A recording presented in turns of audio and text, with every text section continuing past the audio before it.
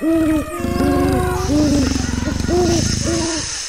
everyone, and welcome back to The Wild Side with Wildlife SOS. And I'm Kartick Satyanarayan, co founder and CEO of Wildlife SOS. Today, we have with us a celebrated filmmaker, author, photographer, and a National Geographic explorer, known for his award winning wildlife documentary films and coffee table books, exposing the need to conserve threatened species and habitats around the world. His subjects range from king cobras to clouded leopards. His films are broadcast worldwide on National Geographic, BBC, Discovery, to name a few. This person has also been someone I've known for over 20 years. So not only is he a dear friend, he's someone I've known as a teenager, and I've had countless adventures with him in the jungle. We were both passionate and crazy about wildlife as youngsters. I went on to work with wild animals and protect them and conserve them and start Wildlife SOS. He went on to train himself as a wildlife filmmaker, and I'm really very proud of him. Here's presenting Sandesh Kadur. Welcome to the show, Sandesh. How are you? Hey, Karthik, I'm so honored to be on the wild side. It's fantastic to see you. Thank you. How have you been doing during this lockdown? I'm sure you're missing the outdoors like mad. It's actually been hard to see everything that's going on across the world. I mean, just the way that the entire world is just crumbled, it's just shut down. But I feel like it's probably one of nature's biggest warnings that we really need to pay attention to. I think this pandemic is a real lesson. And if people don't learn from this, I don't know what's going to teach us. We know that we live in an incredibly biodiverse country. We know that there are a lot of cool species, many of which are still not discovered. So one thing that even in my books, what I try to show, I highlight the discovery of new species, because that's something that excites people, right? You know, when you know that there's still so many things left to be discovered. And that's what drives me as well as a storyteller, is finding something new, something that you've never seen before. And once you do that, once you have people like enraptured by something new, something exciting, something that they'd never seen before, something that boggles their mind, where do you go from there? You want to channel their interest into something that's important, into something that's long term, something that's tangible. And the one thing that I know that we absolutely need to do, for not just for our generation, but for the future generations, is to conserve our wild places. As a matter of fact, my own company here in Bangalore, Felis Creations, our motto is very simple. We create content, right, to help conserve nature. So create, connect, conserve. Create content, make people connect with nature, and help conserve it ultimately. So that's what really drives me and motivates me to keep doing what I'm doing. That's amazing. Sandesh, you've produced this brilliant book on the Eastern Himalayas, and you worked on it for 5 years. What are your thoughts for this landscape? You mean this one? Absolutely.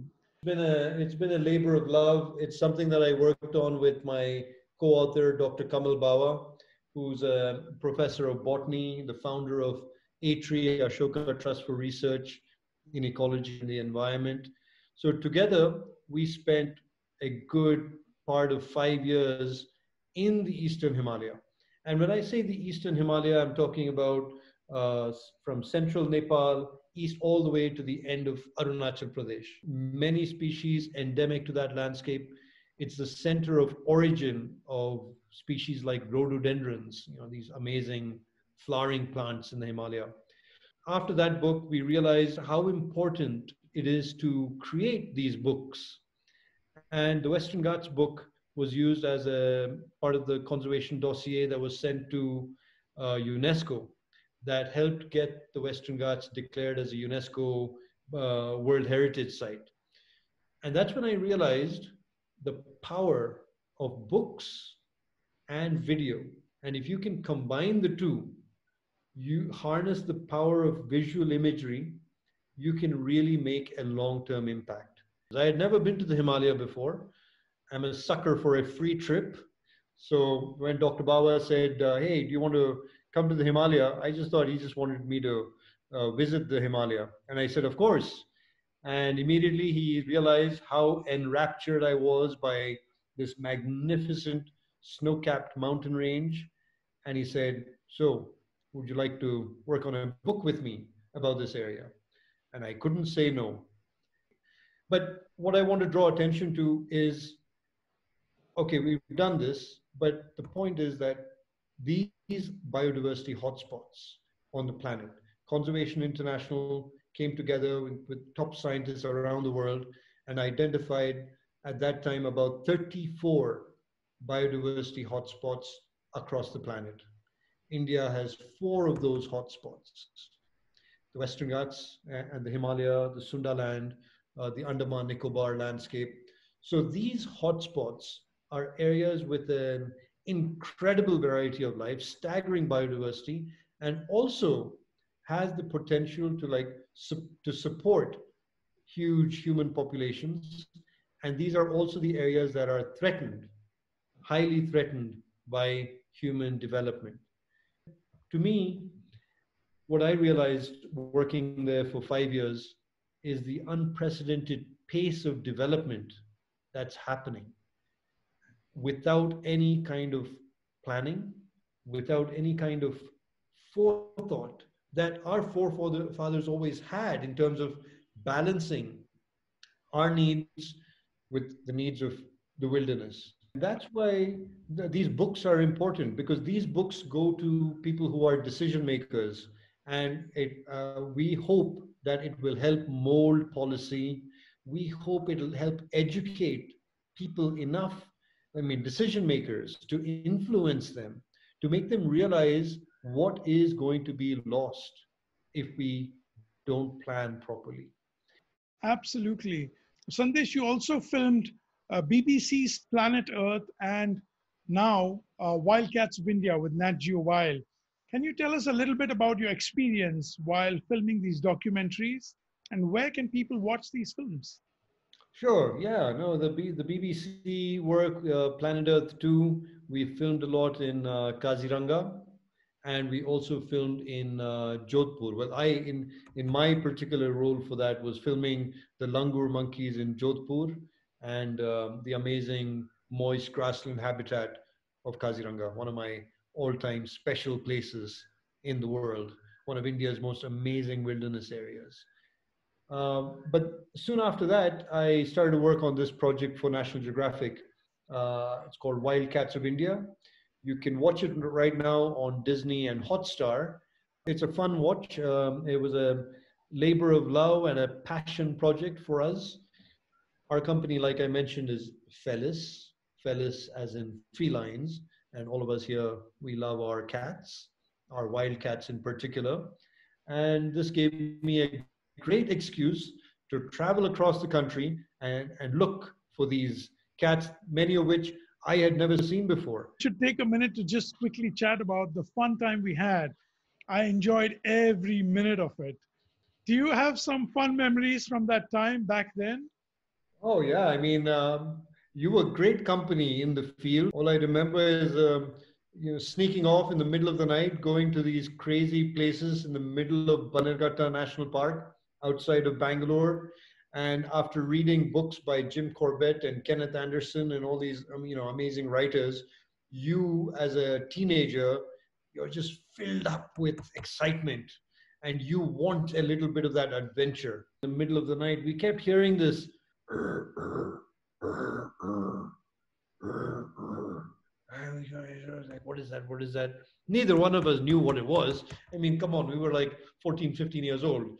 And then it's very painful sitting on a tree for 3 or 4 hours. I think we realized it that night. And I came down the tree and I had to quickly answer nature's call. And then that call is much closer. And immediately my mind lights up.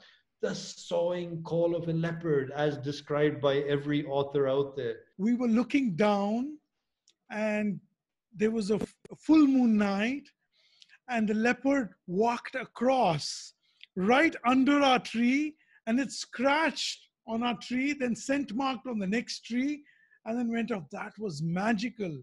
I think we've been very lucky, Sandesh. We've had some of the best sightings, you can ever get on this planet. And that's what I really love about working with you, and having had this long term experience, being with you on many of these things with sloth bears, leopards, and God knows what. It's just been amazing just seeing how you've done with Wildlife SOS, and I've really enjoyed watching Wildlife SOS on television, all the things that you guys have done on National Geographic. If no one's watched it, I really impress upon you to watch this amazing program. It's Kartick and his entire team, being on the front lines of conservation. If you want to see what it's like to be a wildlife vet in India, to go out there and actually get your hands on proper conservation on the front lines, watch India's jungle heroes to really get an idea. And your team did such an amazing job going around and really bringing to life what you guys do, encapsulating it all into that show. And Sandesh, I remember you were present with us when we rescued the last dancing bear in India on 18th of December 2009. And that was such a proud moment for all of us. And you have yourself been such a strong supporter of Wildlife SOS, and you've seen it grow to what it is today. How did you feel when we got every single bear off the streets of India? That was actually a very surreal and epic feeling when I was there with you at Banerghatta, with you and Geeta and your team. And the last of the dancing bears was walking up the road, being brought to the center, and just being there and realizing, wow, here I am at the end of an era of injustice to sloth bears. This is the end of that era. And it was so symbolic where that sloth bear was being handed over. So it's been wonderful to have been a small part of this amazing journey that you and Wildlife SOS have had. And I only wish I could help more and contribute more. So it's amazing to see that it actually all happened and it's all been documented for everyone to see. And I hope that more and more of these epic things comes out of Wildlife SOS. And I look forward to being part of many more. Thank you, Sandesh. You've been filming wildlife for decades. I wanted to ask you what your thoughts are about ethics in wildlife photography. Some professionals justify sitting on an elephant's back for the purpose of capturing a shot or filming. What is your opinion about this? That's actually a very important point, and I'm glad you brought it up as a point of discussion. I am definitely part of the Refuse to Ride campaign. I can't even remember when the last time I went up or anywhere close to an elephant that was in those conditions. And it's so deplorable to see that we as photographers definitely do not need to get on top of an elephant to get any kind of a shot. It's not worth it. It's not worth it for the elephant. It's not worth it for the shot, because, well, look at what you're doing to this animal. All of us, in our own consciousness, we need to realize the damage that we've inflicted. And here are elephants, amazingly intelligent creatures with emotion, with feeling. And in order to do what they do, they need to be broken. And that whole process, if anyone sees it, and if they see that this is being done for us to gain the upper hand, and if they have any ounce of sentiment, they will never participate or ride an elephant ever in their life. Thank you for mentioning that, Sandesh. Yeah, the Refuse to Ride campaign is a resource website.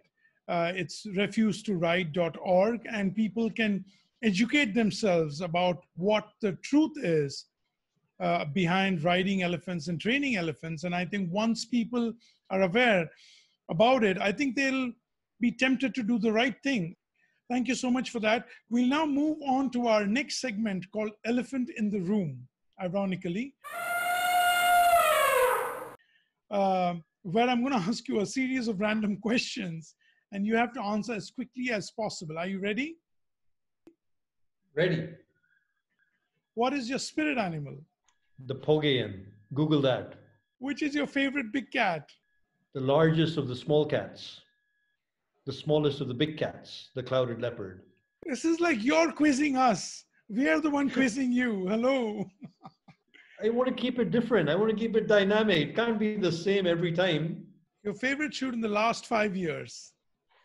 The Sarada shoot in Satara for 7 Worlds, 1 Planet for the BBC. This tiny lizard going and fighting in midair. Stunning, stunning. Well, what and who inspires you? The Dalai Lama on one side here, and then Yeah. there's David Attenborough up there. If you could wish for any superpower and have it, what would that be? I wish I had that power to just go out there and just wave a magic wand and protect our biodiversity. Last one. What advice would you give to people who would like to follow in your footsteps? First advice is don't follow anyone's footsteps. Everyone's feet are different. Everyone takes a different path to get to wherever they are going. If you take my footsteps, you will take a very long and winding path to be doing what you could have been doing with very few footsteps. So, but if you want to be doing, what it is, whatever it is that I'm doing as a wildlife filmmaker or photographer, I tell people to practice the 3 Ps. So they need to have patience, passion, and perseverance to get into photography. That was terrific, Sandesh. Thank you so much for taking the time to join us. Do you have a message for our viewers? Well, thank you, Kartick and Wildlife SOS, for everything that you do for the last couple of decades, everything you've done for the planet, for the environment, for the animals. Continue doing what you're doing. Your audiences love you for the work that you do, for the animals you protect every single day. I wish I could come over and be a volunteer all over again and start, do something with you. And I'm sure we will. But for the audiences, stay engaged, stay connected, and contribute to the amazing work that Wildlife SOS has been doing, and hope you come to visit some of their facilities soon. Thanks for having me, Kartick. It's amazing to be on the wild side. Hope to see you soon. Take care. Stay home and stay safe. Bye. Bye. Well, that's our show for today. But before we go, I'd like to tell you all that while the COVID pandemic has driven people off the streets, calls involving wildlife in cities have increased. The Wildlife SOS teams and the rapid response units continue to operate the hotlines in the midst of a nationwide lockdown. If you'd like to help animals in distress and support our rescue and animal care staff, all you have to do is donate whatever you can. You can go to www.wildlifesos.org/donate and give anything that you can afford. Every little bit helps, and your donation can make a huge difference. You can also help us protect elephants by signing the petition, which is on www.refusetoride.org.